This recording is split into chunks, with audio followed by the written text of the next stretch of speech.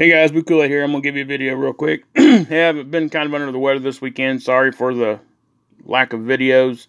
The whole space weather thing here has been continuing the way that it has. But here, just a few minutes ago, I seen a big disruption on this. Ben over Suspicious Observer did a great video on this model. Please go watch it. It would help you guys understand what this model actually does and how it is flawed in some areas. Backside pressure. A lot of people talk about, we have to think about this a little bit logically.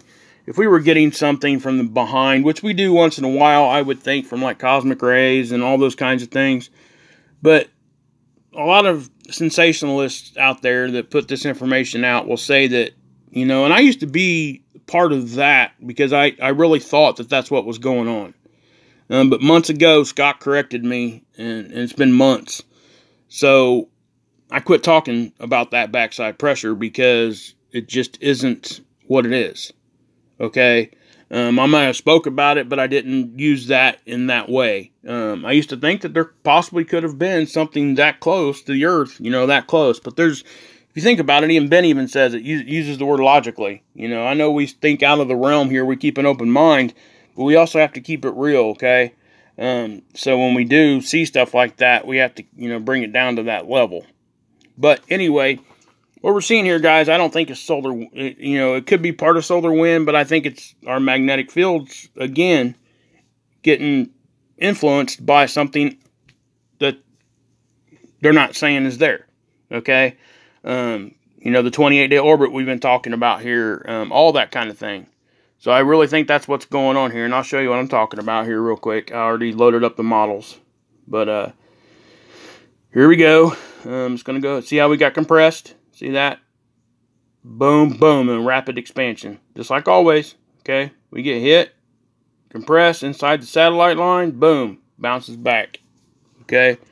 Here's the view from this model.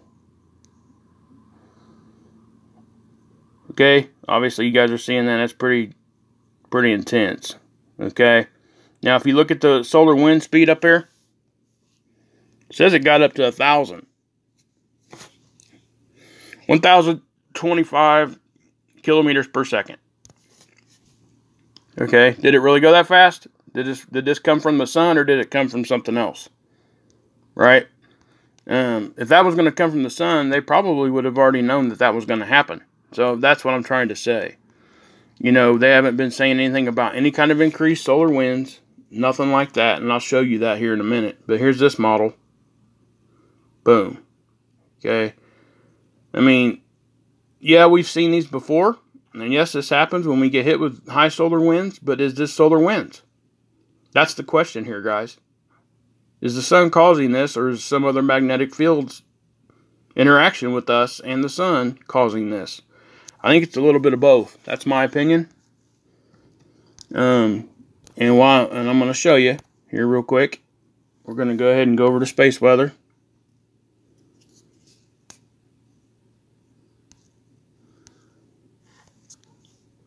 Okay, here's this model.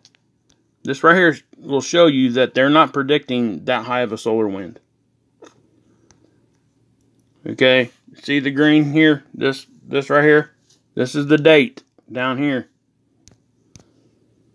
Look, that solar wind doesn't get over 500 as far as their models go. They're predicting even it to get lower. They by no means predicted that to happen. Okay? What I just showed you over there on that other model. Now, the plasma density is going to go up when the solar wind speed goes down. That's just what they do. It's supposed to. When they both go the same direction, that's when we really got to pay attention. But I'm going to show you guys something else real quick. This is the solar wind, SDO. Goodness, what is today? Sunday? Yeah, we'll just do that. 10, 14, 22. Let's do that. I'm gonna show you the purple view. Okay. Come on. Oh, it didn't submit. There it goes. All right. Now, So what am I talking about when I'm talking about coronal holes, solar winds this, solar winds that, right? Well, if you look here, guys, we have a constant coronal hole at the poles of the sun. We always do.